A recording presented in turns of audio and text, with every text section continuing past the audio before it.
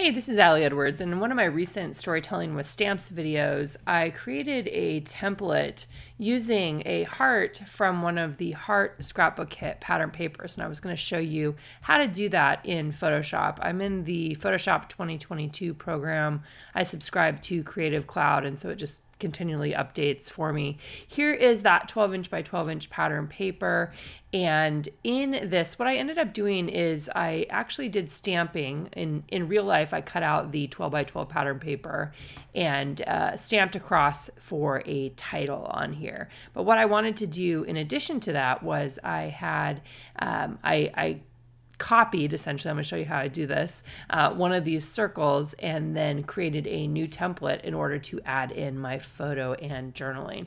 So there's a few different ways that you can do this. I think probably the easiest way, because of the way that this pattern paper is set up, is just coming over here and grabbing the magic wand tool. With the magic wand tool, you can actually just click to select that heart, and if we zoom in a little bit, let's see, it's going to be a little bit wonky. You can see it's kind of pulling up some of the other colors there. So I'm going to actually hit Command D to deselect that, and we're going to change the tolerance. The tolerance is the kind of essentially the amount of color that it's going to pick up. So I'm going to put that back down to 0, and then I'm going to come back here with the magic wand tool. I'm going to click on there, and it's just got a cleaner heart. Isn't picking up any of that speckled spots in the background.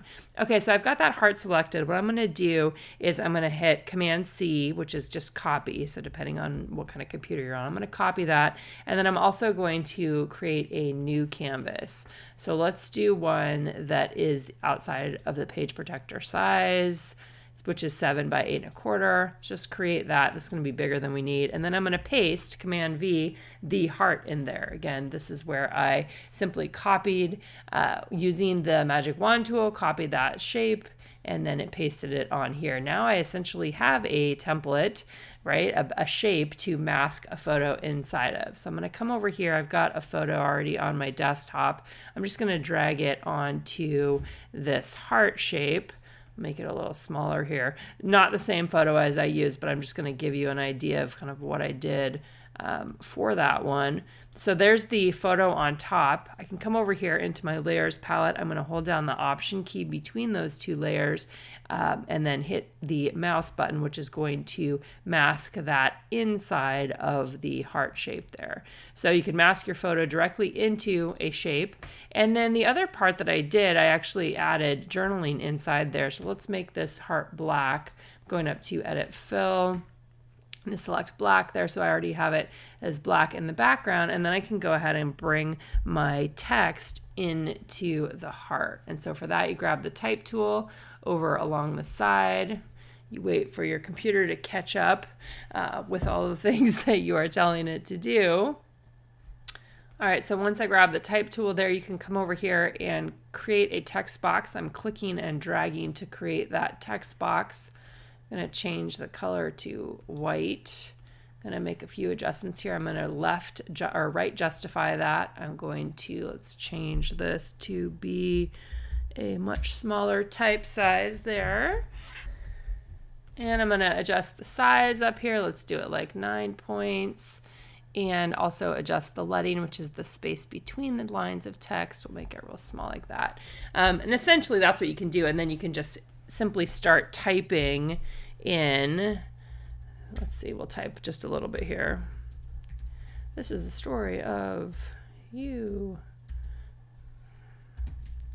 and me and all our adventures. I'm just writing in some funny text.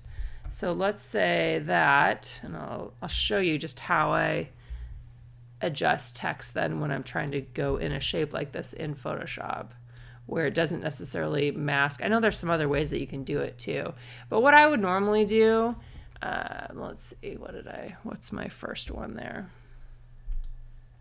I'm just gonna hit Tab, and that's gonna bring that, here we go.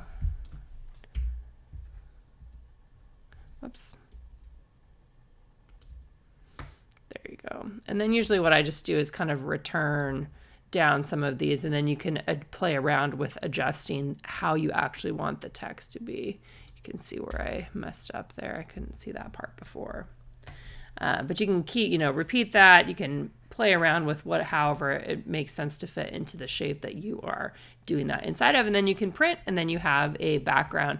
In this case, on this particular project that I'm referencing, which I think is the third or fourth storytelling with stamps project, I also, when I cut it out with a border around the outside of the heart there. So just a quick tutorial for those of you guys that were interested in how I did that, and we'll see you guys back here again soon.